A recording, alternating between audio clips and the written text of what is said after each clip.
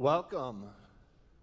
So glad to see all. We're a little slow this morning. The cafe's right out there. You can stop by. The coffee is great from Mast. Great beans.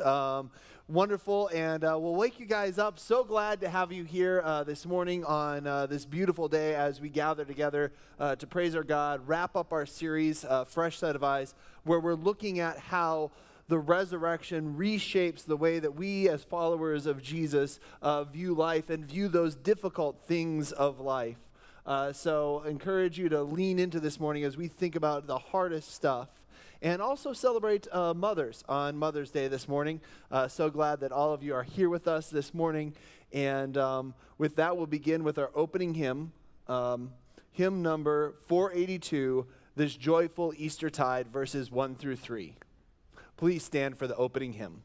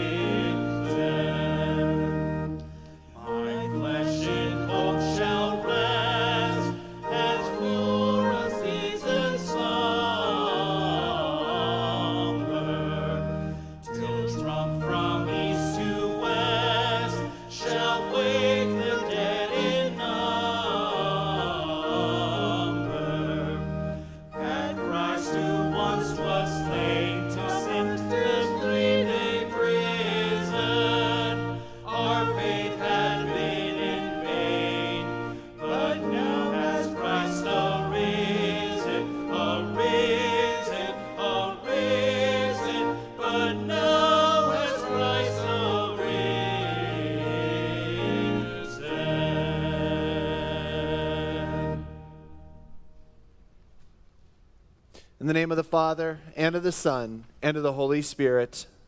Amen. Our help is in the name of the Lord. If you, O Lord, kept a record of sins, O Lord, who could stand?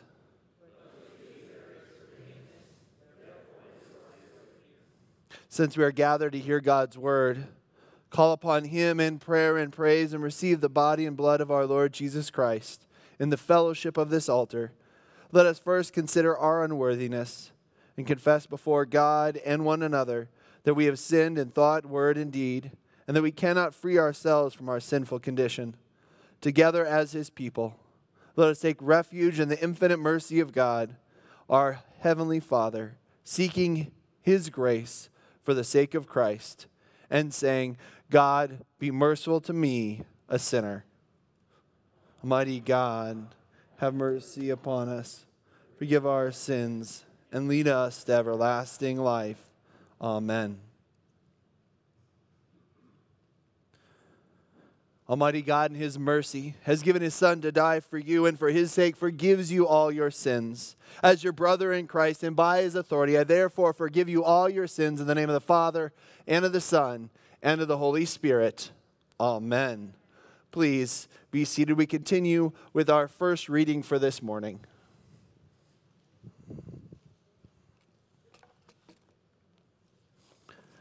Our first reading for this morning is from 1 Thessalonians chapter 4, beginning at the 13th verse.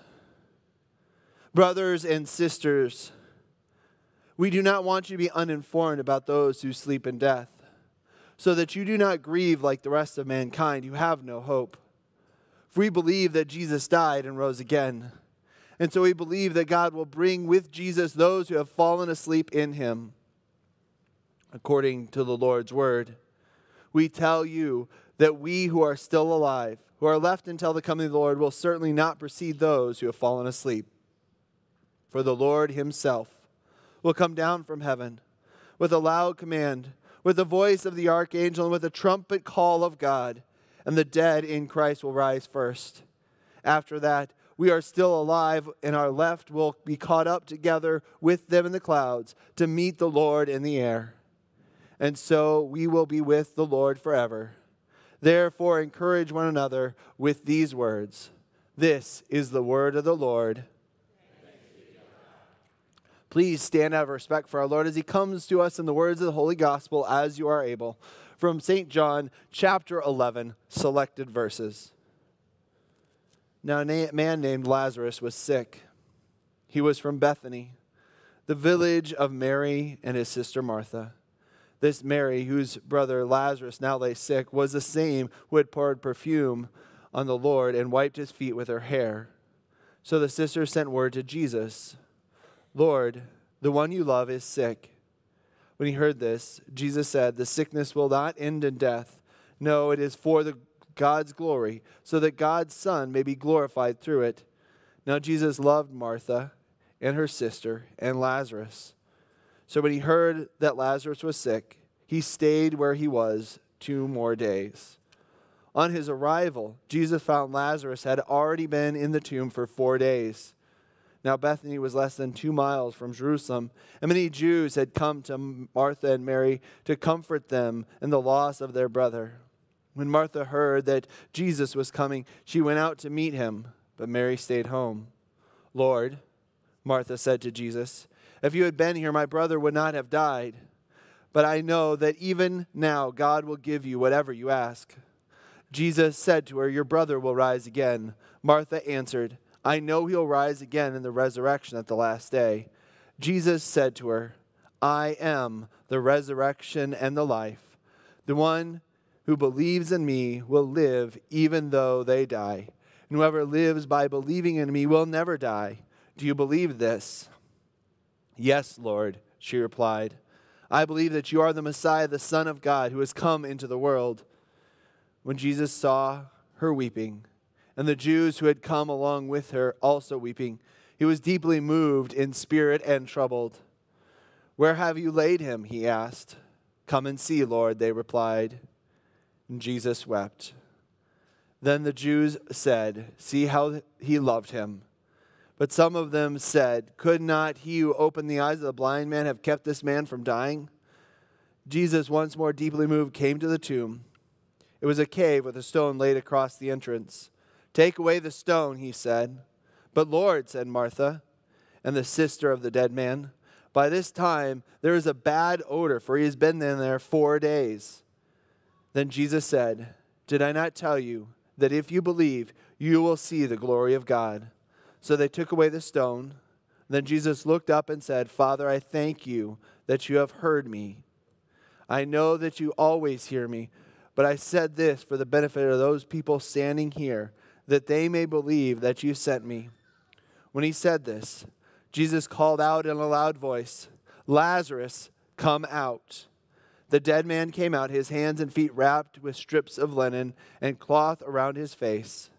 Jesus said to them, take off the grave clothes and let him go. This is the gospel of the Lord. Please be seated for the singing of the first part of our sermon hymn, hymn number 483. With delight, let us unite, verses 1 and 2. And during the second verse, the children can come forward for our children's message.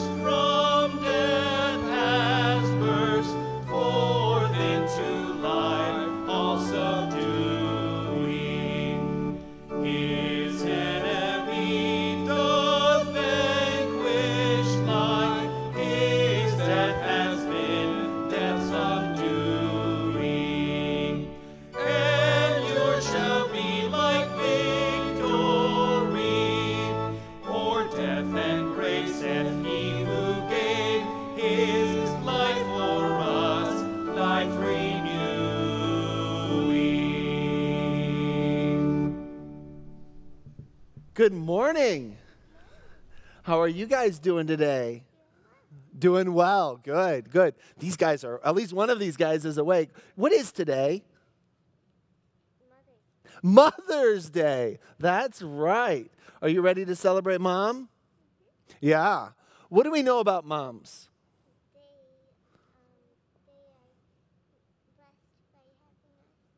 They're blessed by having you. Yes, they are. That was very good. I like that. And what else do we know about them? That they love us, right? There's this great verse from Matthew chapter 7, and it says, "Which of you, if your son asks for bread, will give him a stone? If he asks for a fish, will give him a steak? If you then, though you are evil," in other words, sinful, we may all make mistakes, right? "Know how to give good gifts, how much more will your Father in heaven give good gifts to those who ask them? So in everything, do to others what you would have them do to you, for this sums up the law and the prophets." And so what God is saying there is that we who love our children, as a dad, as a mom, as friends, we like to give good gifts. And as much as we like to give good gifts, God likes to give good gifts even more. What are the good gifts that God gives us?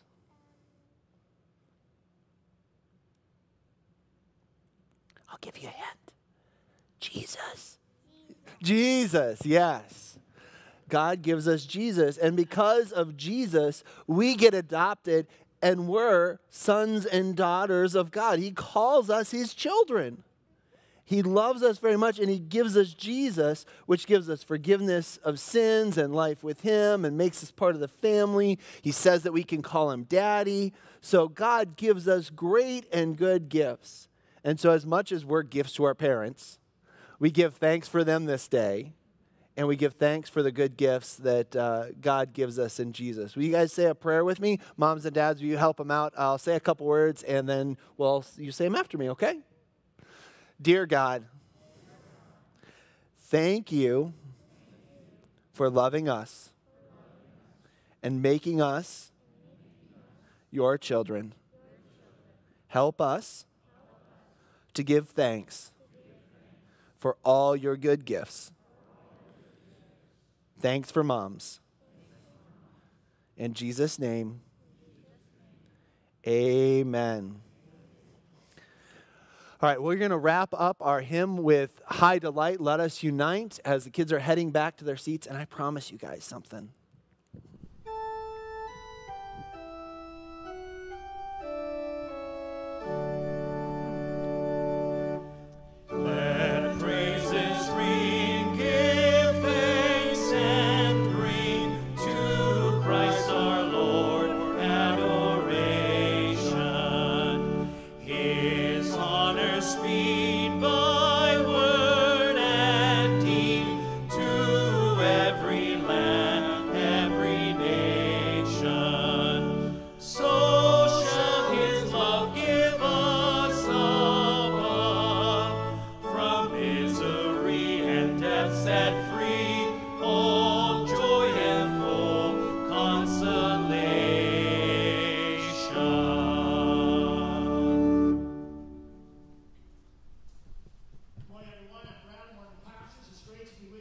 I'm sitting over there and I'm thinking something's missing here. What aren't we doing in these worship services?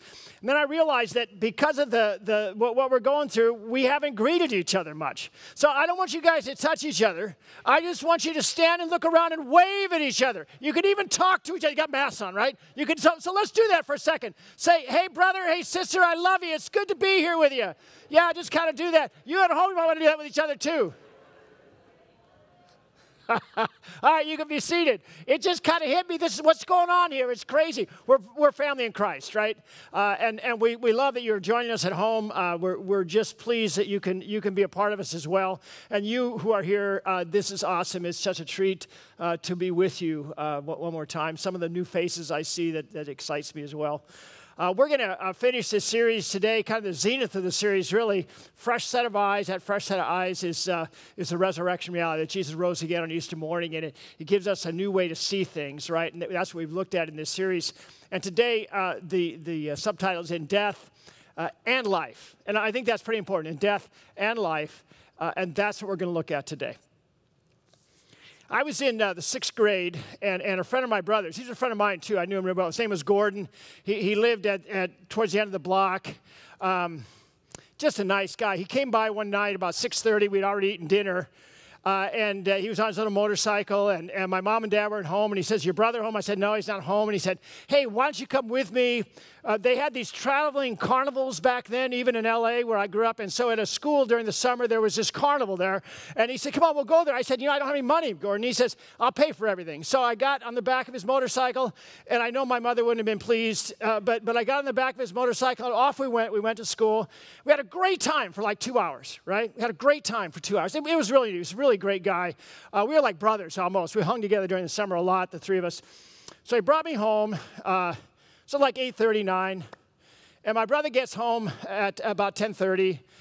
He's a sophomore in high school. He was working, and he says, "You hear what happened?" And I said, "What are you talking about?" He says, "Gordon's dead.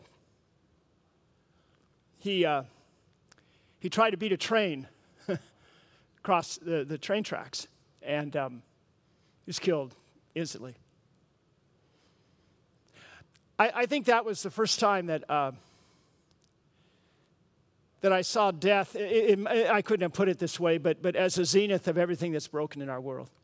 Up until that time, I went to a Christian school, and we would sing, all the kids would sing at funerals, and it would always be a person who had lived a long, full life. The casket was open, you could tell that. And so you almost were lulled into the idea that, well, death is just a part of life, which is wrong, right? God didn't create us to die. That happened after sin came in the world. But anyway, you're almost lulled into that. But this was the first time that, for me, death became the greatest example of the brokenness of our whole world, of what we live in. I mean, Gordon was young. He loved life, man. We had a great time. He was a good friend.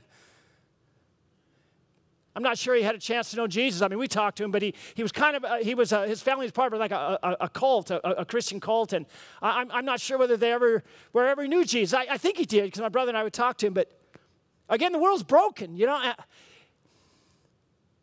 we celebrate Mother's Day today, right? And oh my goodness, what a joy it is. I had a great mom. Janie was such a wonderful mom to my children.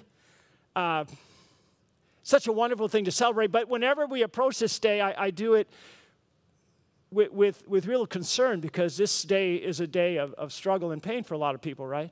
Those folks who wanted to be moms but were never able to be moms. Those folks who have lost children in death. Maybe, and I've counseled a number of women through the years that gave up that child in death through abortion.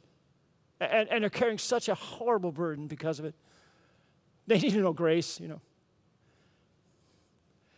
Those children that look back and are ashamed of themselves because of how they treated their moms and they can't do anything about it.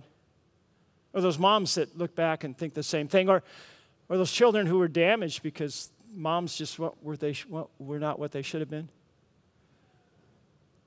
This wonderful, great, great gift of God, this motherhood, and yet there's so many who approach this day and they're hurting. That's our world. And death is the greatest example, or maybe the zenith of it all. The point of the resurrection is not to get us out of here. The point of the resurrection is that Jesus came to renew and restore all things, everything that's broken, everything that's wrong. We see this, you go back to the book of Job, the oldest Hebrew in the Bible, right? And Job saying, he says, "I know that my Redeemer liveth, and in my flesh I will see God." How's that going to happen? His flesh is going to be redeemed and restored. It's not just when I die I get to go to heaven and be with Jesus. No, the final victory is that God is going to have his victory for me in my very flesh. And Jesus was the first one that happened to, right? But what does it say in 1 John? Our body's going to be just like his, baby. And that's just a microcosm. God would have us see this reality that Jesus came and is already redeeming and restoring all things in his public ministry as he heals, as he does his wonderful work, and now he sends us out to continue it, and he'll come again in all of his glory and redeem and restore all things. We live in anticipation of that reality. The resurrection isn't just about me. Oh, I get to be saved, and when I die, I get to go to heaven. Amen. But that ain't the end of it. And the Bible again and again and again shows us that reality. And it frees us not to live as if we're in a prison and we're going to get out, but to know that we live in the ministry and mission of Jesus Christ, is that the kingdom of God has come, and we continue to bring it as we work to redeem and restore all things. That's the reality of the resurrection. That's the eyes God wants us to see it through. You see it again and again. In Romans, go ahead, put that up there for me. In Romans it says, we know that the whole creation has been groaning as in the pains of childbirth right up to the present time. The whole creation, everything is broken. Have you experienced that? Things aren't right. In hope, in certainty, that's the biblical word, right? In certainty that the creation will be liberated from its bondage to decay, in its bondage to brokenness, right? And brought into the glorious freedom, read the rest of it, of the children of God. What's that talking about? The glorious freedom is talking about the resurrection of all flesh. It's talking about God having his way, body and soul, with us. We lead the way, but it's for all creation. And we live in that right now. We anticipate it in the lives that we live. Corinthians, it says, listen, I tell you a mystery. We will not all sleep, but we all be changed. In a flash, in the twinkling of an eye at the last trumpet. For the trumpet will sound, the dead will be raised imperishable, and we will be changed. Does it say here, listen, I tell you a mystery. When we die, we get to go to heaven. That's the end of it. Is that what it says? What's the final game here? We're going to win. Our bodies are going to be changed. They'll be glorious bodies like Jesus, and all of creation is going to be changed. And we live in that reality right now.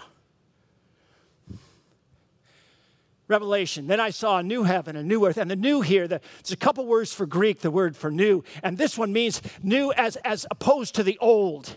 It doesn't mean that something brand new. No, it means that something is remade. So it says here, then I saw a new heaven and a new earth. Boy, that kind of sounds like our new bodies, right? The same yet different? Here we go. A new heaven and a new earth, for the first heaven and the first earth had passed away. I saw the holy city, the new Jerusalem, that's God's people, coming out of heaven from God. Not going up to heaven, coming down. In the new heavens and the new earth. Now the dwelling of God is with humankind. Do you see the vision that God wants us to see with resurrection eyes? I remember when I was in high school, I had this, at least I thought it was a cool car. It's a 1966 a candy apple red Mustang Fastback with a 289 in it. Pretty cool car, right? Woohoo, yeah, pretty cool car. A guy rammed me going into the high school. He was high as a kite, destroyed the car. Yeah, destroyed the car.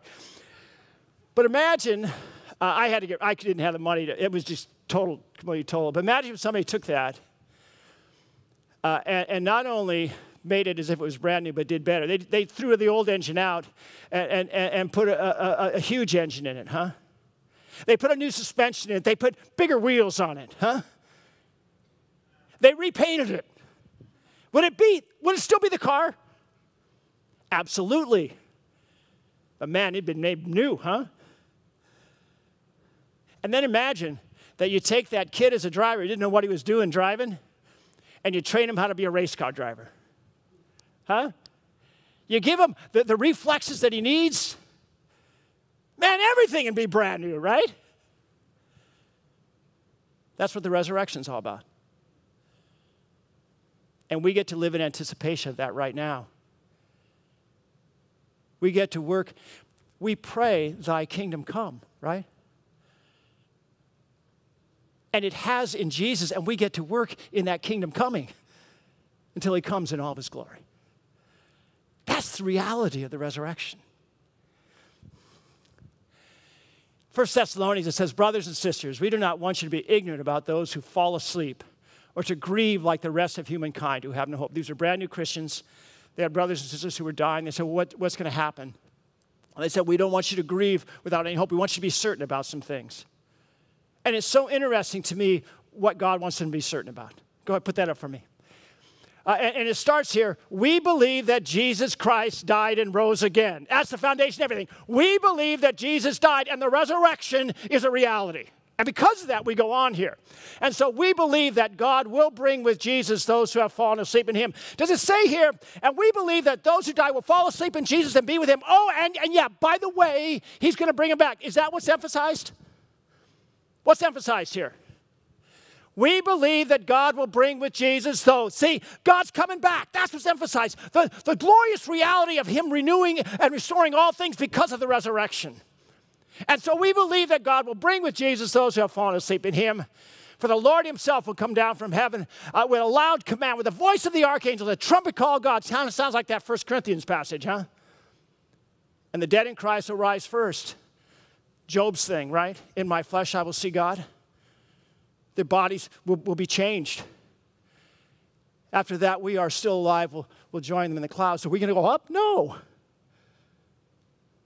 Together we'll come as God's people. It's like going to the meal, the family meal, and thinking you can sit there before anybody else and take a bite. No, we're all coming together, baby. That's what this is all about. And so the comfort here is certainly those who die will be with Jesus, but the greatest comfort is the culmination of all things in the resurrection reality. And that's what we get to live in the lives that we live in anticipation. Go ahead. This gospel reading with Jesus raising Lazarus from the dead, it starts with so many question marks. And I think this is really important because we always have question marks, right? So it begins like this. Now, a man named Lazarus was sick. So a sister sent word to Jesus, Lord, the one you love is sick. And so the way this worked, right, the sister sent word to Jesus, and he kind of tarried for about 2 days. Here you go. But now we have to understand this, that Mary and Martha were going to think one thing, but it wasn't true. Because Lazarus died, we were told Lazarus died 4 days before, and so he was already dead by the time Jesus heard the news. All right? And yet he did for 2 days, he hesitated going. And so they're going to have all these question marks, aren't they, Mary and Martha? And both of them in their turn say this to Jesus. Lord, if you would have been here, my brother would not have died. Think about if you were a first century Christian reading these words. Now for Mary and Martha, that was if you would have been here, my brother wouldn't have died. But they knew Jesus as the resurrected Christ. They knew that he was always with them. I will never leave you nor forsake you. And so the first century Jew and us, right, reading this stuff, we look at this and say, well, wait a minute, we have more question marks.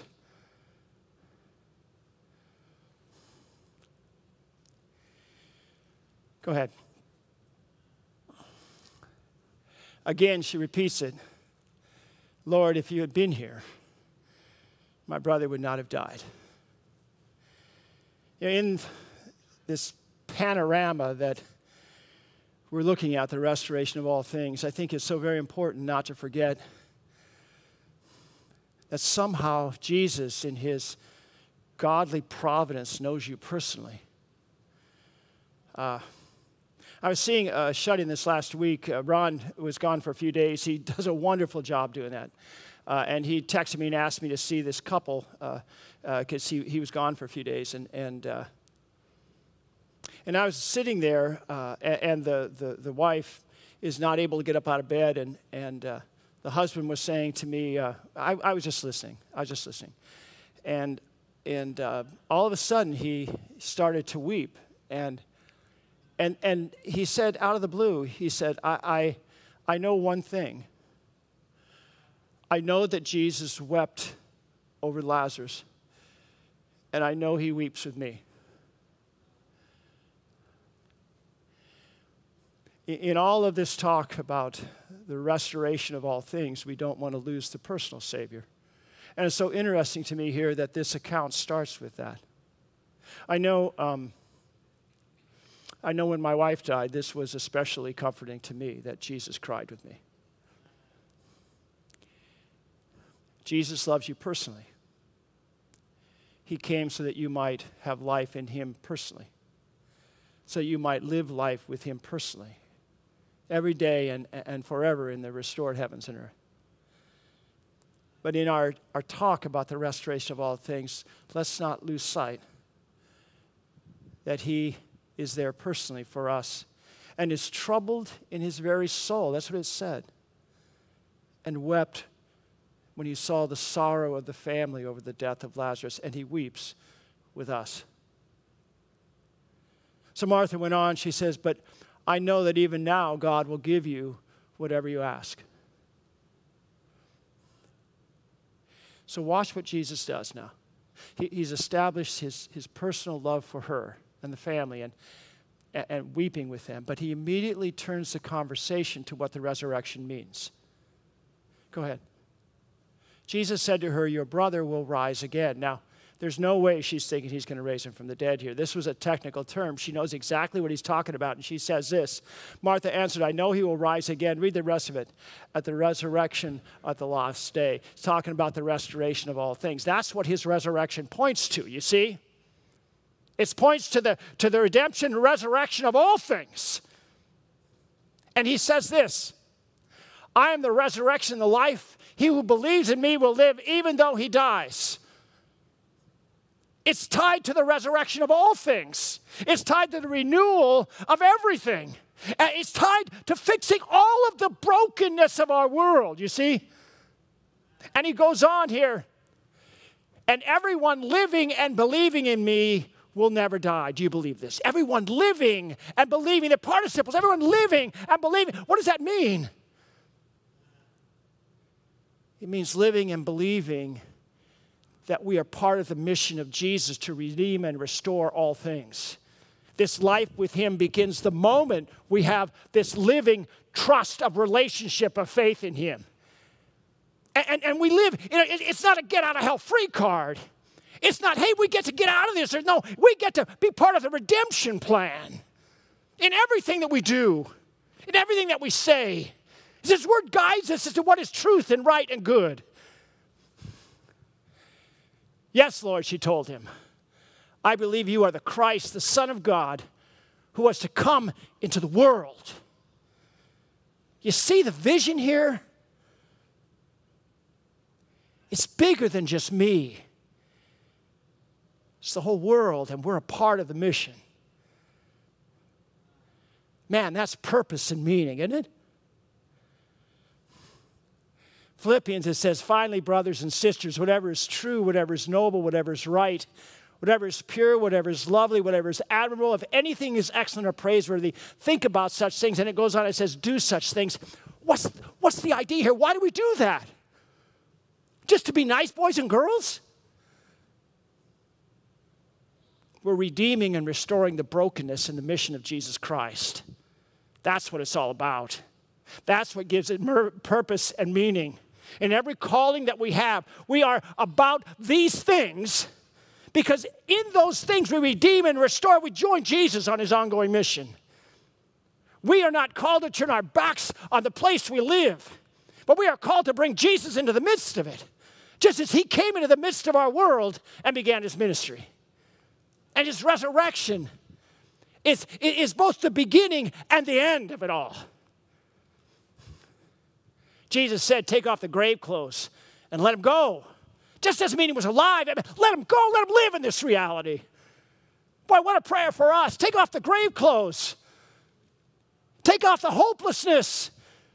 Take off the idea that we're just passing our time till we get out of here and live in this reality. Put on the life clothes, you see?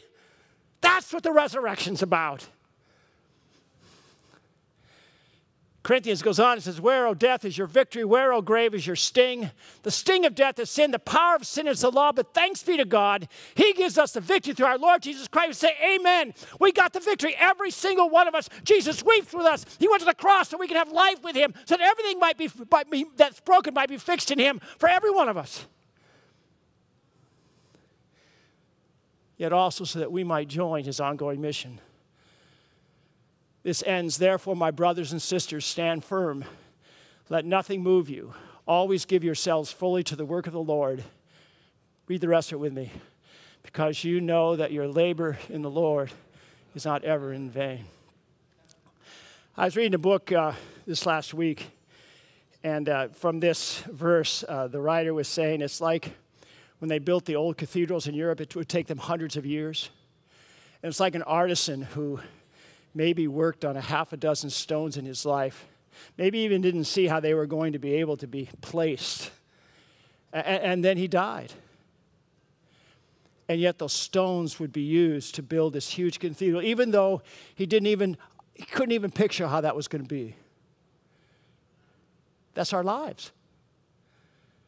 Whatever's good, whatever's right, whatever's noble, huh? Whatever you labor in the Lord's not ever, he's going to use it into eternity in the restoration and renewal of all things. Wow, huh? That's the reality. Pastor Nathan mentioned last week this wonderful hymn, and I'm sorry I went blank here. It is well with my soul, and I looked up and I read what was behind the hymn, the story behind it. It is well with my soul, and so this man, Horatio Spafford, he lived about 1870, a little before that he was born, and he was an attorney and real estate developer in Chicago, and then the Great Fire happened, 1871. And he was almost wiped out, and his child, 4-year-old son, died in 1871. And so he was trying to rebuild everything, and yet he was a Christian. He had an opportunity to go to spread the gospel in England. So he sent his family over first. He had 4 daughters and his wife, and the ship hit another ship and sank real fast, and all 4 daughters died. Only his wife was left, and she was very fortunate to be saved. And as he was going over, the captain of the vessel said, "This is where that ship sank that your 4 daughters went down with," and that's when he wrote this hymn. And I want you to see where his hope, his certainty lay. He knew the resurrection and the end from the beginning. The last 2 verses go like this. "But Lord, 'tis for thee, for thy coming we wait." You see that? Not that my daughters have died and are with you. No, we look for the culmination so that all of this brokenness that has touched my life might be fixed. For your coming we wait. The sky, not the grave, is our goal. Coming from the sky, right? Oh, trump of the angel. Kind of sounds like Corinthians. Oh, voice of the Lord, Corinthians. Blessed hope, blessed rest for my soul. Look where his hope is in. The last verse goes like this. "And Lord, haste the day when the face shall be sight, the clouds be rolled back like a scroll, everything's been made brand new.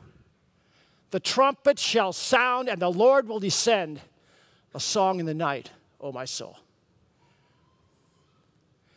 To know the resurrection is not simply to know to be with Jesus by and by. It's to see the vision of the restored and renewed reality of all of creation, and how we are a part of that as we join Jesus on his mission. And what we do always matters. Would you pray with me? Father, we praise your name. This glorious resurrection, you make it so clear to us what it means in our lives.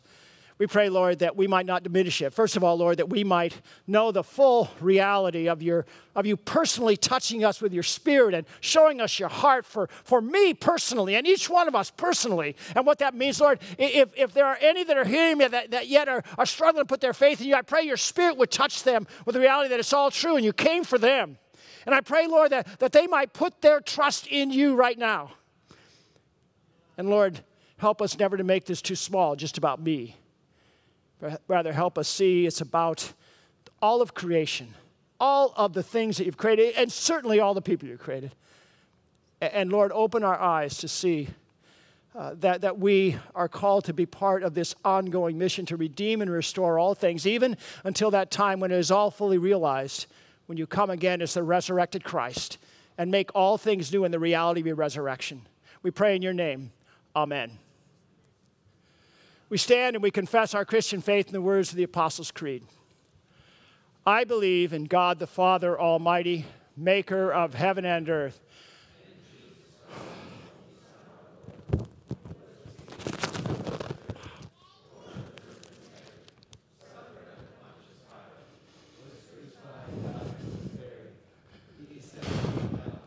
The third day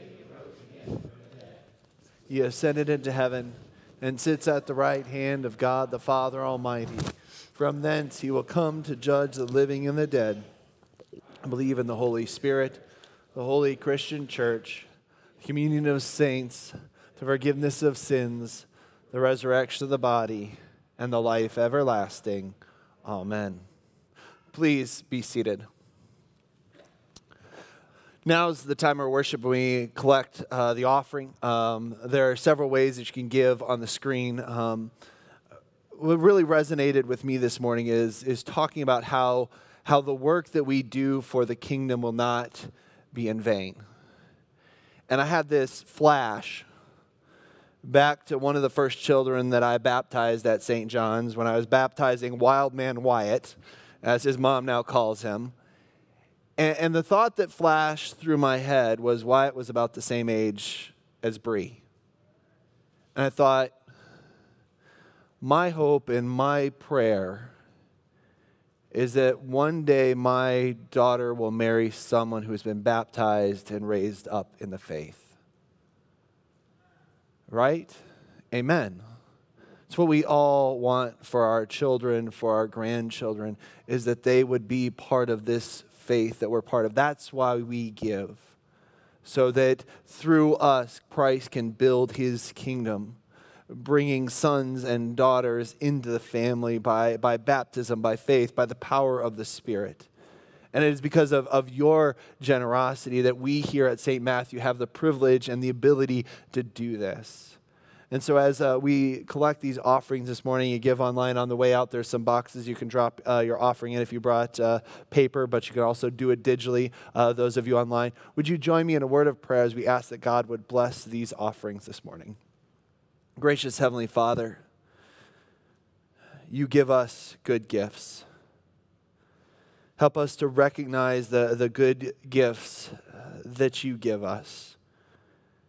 And Lord, we ask for the greatest gift, the gift of faith. The gift of faith for our children, for our grandchildren, and for the people that you will place in their lives, that, Lord, you would give them faith as well. Lord, work through us so that heaven and your kingdom would be fuller on the last day because of your work in our midst. In Jesus' name we pray. Amen. A couple of announcements for you. Dads, if this is your first time figuring it out, this is probably too late, but it is Mother's Day.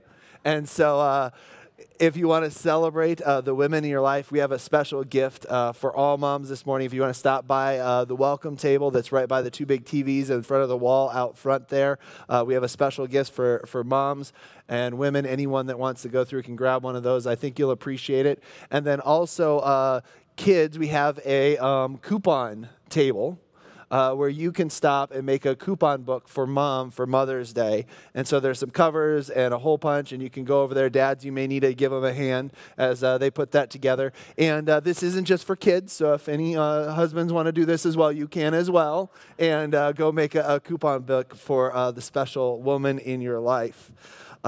Meet St. Matthew's is coming up. We know that we've got some new people that have been joining us, that have been checking us out online, that have started coming in person.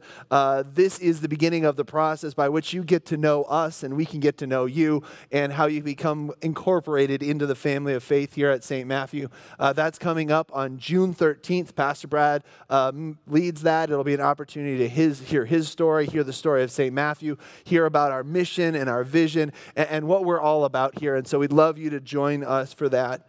And also encourage you to take a moment, fill out the connection card. Let us know that you're here. Let us know if there's any way that we can pray for you. You can also download the app by texting the number 77977. Text St. Matthew app to that number, and that will get you to download the app. And I think that covers it for my announcements. With that, we move to a time of prayer for those who are in need in our community. I want to share with you a couple of prayer requests that came in this past week. We pray for continued healing for Michael and his eldest son, Nathan, as they're estranged. I lift up Chrissy Beadle as she recovers from surgery. for Lorna, who is diagnosed with an eye infection, for Daryl, who has been hospitalized with a hip infection, for Bruce and Lois Maggio as they are adjusting to medical care at home, for Dudley Adair, a friend of Nancy Hansen that is struggling with health concerns, and for Rick Gibbs, a friend of the Broders who's recovering from surgery and all the concerns that come with that. Let us pray for the whole church of God in Christ Jesus and for all people according to their needs. Please stand.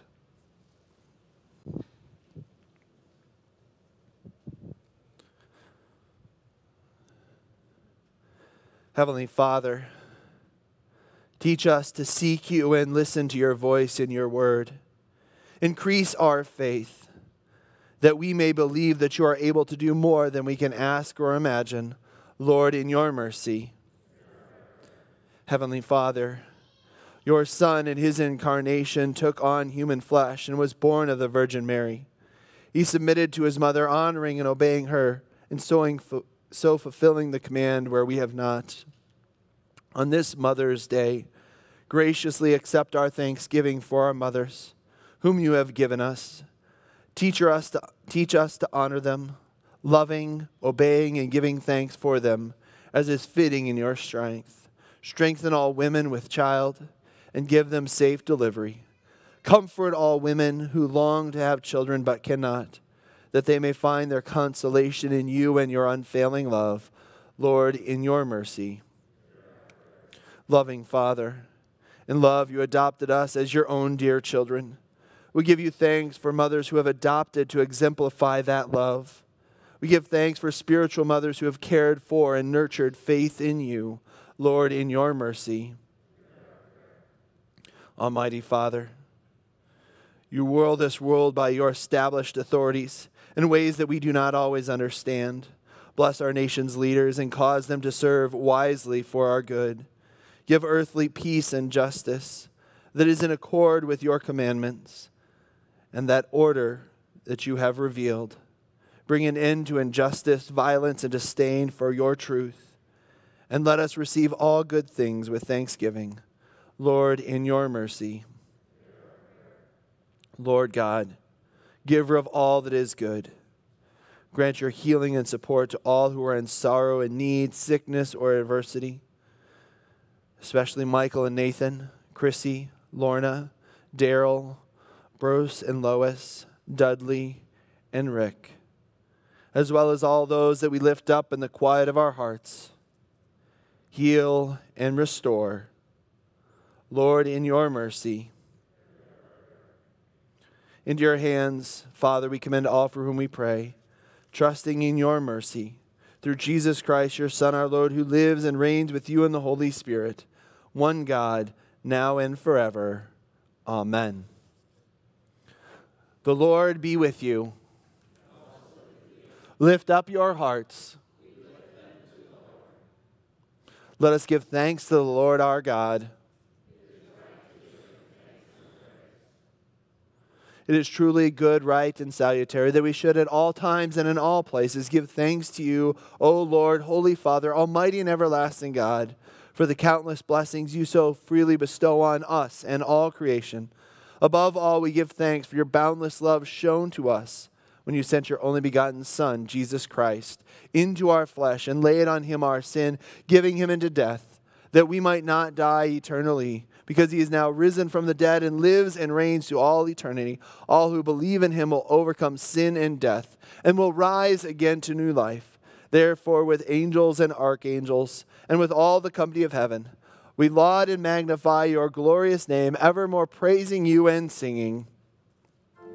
The holy, holy Lord, God of Sabaoth adored, heaven and earth in full acclaim, shout the glory of your name. Sing Hosanna in the highest, sing Hosanna to the Lord.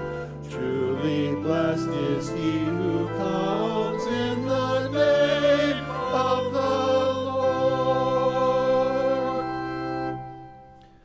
Hear us as we pray in his name and as he has taught us.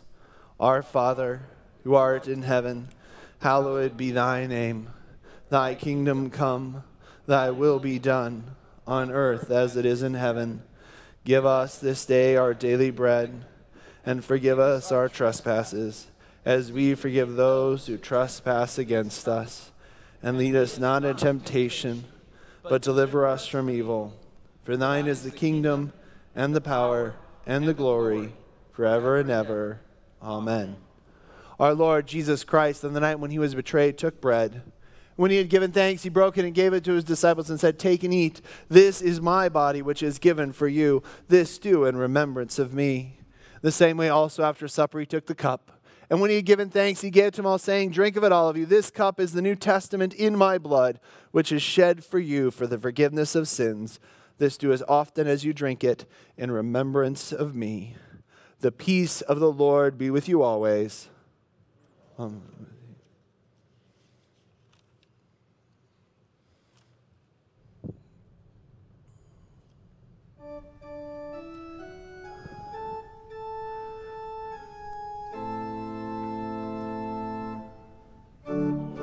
Jesus Christ.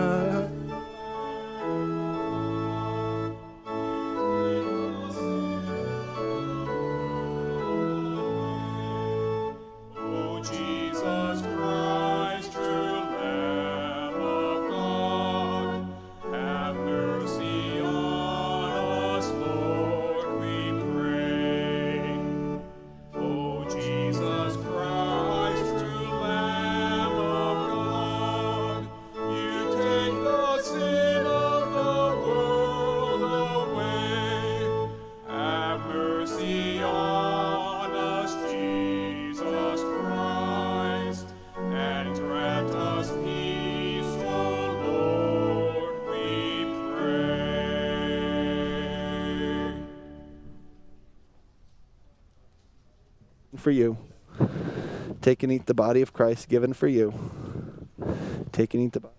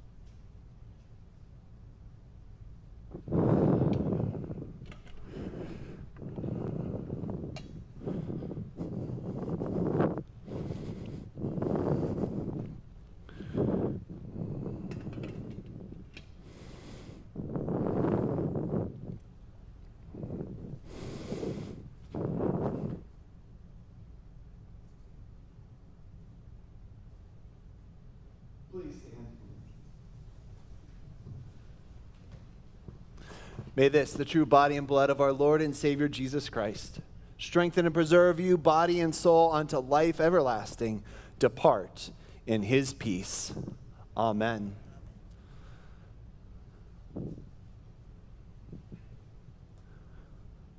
The Lord bless you and keep you. The Lord make his face to shine upon you and be gracious unto you. The Lord look upon you with favor and give you his peace. Amen. We close today singing Alleluia, Jesus is risen, hymn number 474.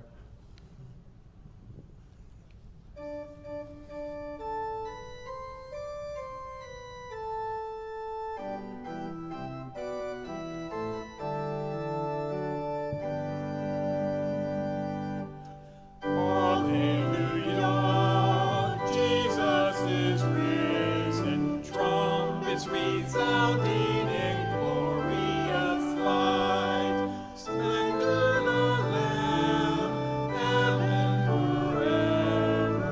Oh, what a miracle thou hast inside. Jesus is risen, and we shall arise.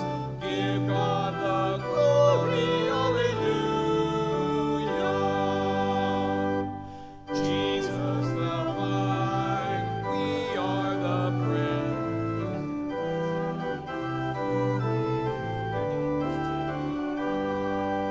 Breaking our bread, giving us glory. Jesus our blessing, our constant surprise. Jesus is risen, and we shall arise. Give God the glory, hallelujah. Weeping be gone, sorrow be silent. Death puts us under, and Easter is bright. Cherubim sing, O grave be open. Clothe us in wonder, adorn us in light. Jesus is risen, and we shall arise. Give God the glory, hallelujah. City of God, Easter forever. Golden Jerusalem, Jesus the Lamb.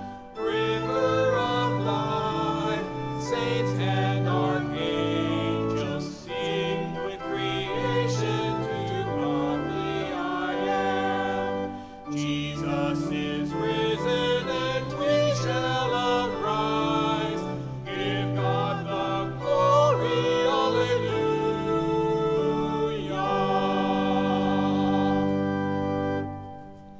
It's great to be with you this morning. Jesus has risen. He makes all things new, brand new, and we're a part of that.